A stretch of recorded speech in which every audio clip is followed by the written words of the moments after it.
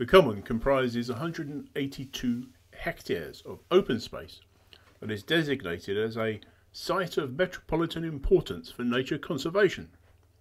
It is crisscrossed by a river, roads, a railway line and a tram line that create 10 recognisable large compartments, each of which has definable peculiarities and some names relating to features or usage.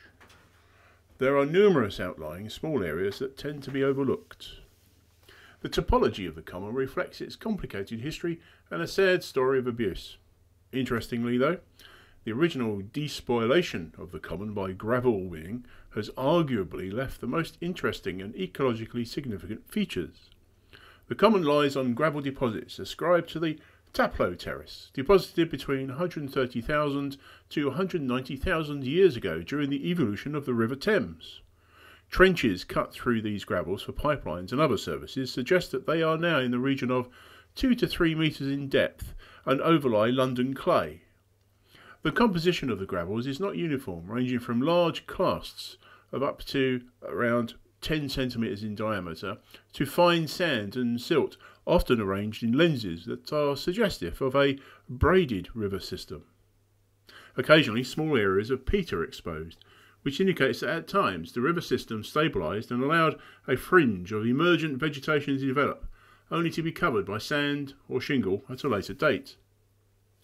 The main topographical feature of the common was the presence of extensive areas of sand mounds created by the yellow ant, Lasius flavus. They regulate heat and humidity within the ant colony, allowing the ants to place the larvae and puparia in the most thermally favourable conditions, and mainly occur where the grassland is open, with a short turf.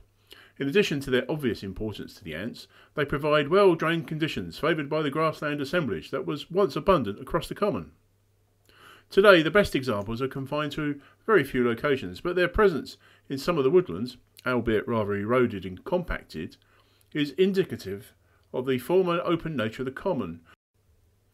Crucially, this ant actively contributed to the development of sandy superficial soil layers that supported the grass heath communities that once categorised the common. The underlying gravel resource was exploited in the 19th century, and the ravages of the time led to such public disquiet that an Act was passed in 1891 to outlaw further changes to the common's topography. The Metropolitan Commons (Mitcham) Supplemental Act 1891 ensured that gravel winning ceased and gave the people of the parishes of Mitcham, Bennington and Croydon control through a Board of Conservators. The common remains under the board's control to this day, but as time has passed, this management has not prevented further misuse of the common, nor has it safeguarded its topography. Furthermore, as the constituent parishes of Bennington, Croydon and Mitcham have been absorbed into modern boroughs, representation has passed from local people to political appointees from a wider area who potentially know nothing of the common or of its users. Furthermore, representation for the common's ecology and wildlife interests has been missing for the greater part of the board's history.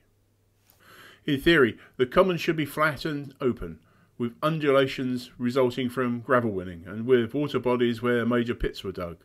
That vista was maintained for around the first 50 years, but in the 1950s a series of rubbish dumps were constructed. These initial dumps did not change the elevation of the land very markedly, perhaps say 3 metres, settling to around 2 metres, and involved cutting trenches that were subsequently covered with the original gravel overburden.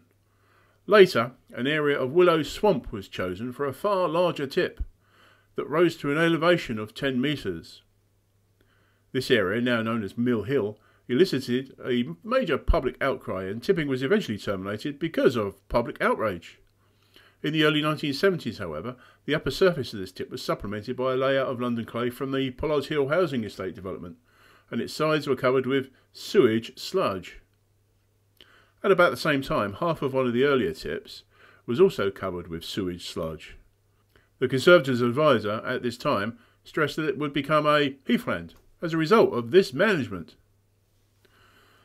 Gravel winning and tipping re-emerged in the late 1970s when the Conservatives embarked upon a programme of landscaping after gravel extraction. The soils involved were variable, but at least one had a high chalk content as a deliberate attempt to create a chalk downland. This program also elicited a major public outcry, but was only stopped when new locations on tips N1 and N2, extending as far as east as Seven Islands Ponds, were proposed. Since 1985 there have been no further tipping, possibly because the Conservatives finally realised that their earlier activities were actually illegal, as under that Act of 1891 it forbade changes to the Common's topography. Thus, in the course of less than 100 years, Mitcham Common changed from an open, largely flat expanse of grassland and wetland on gravels to an undulating topography composed of many soil types.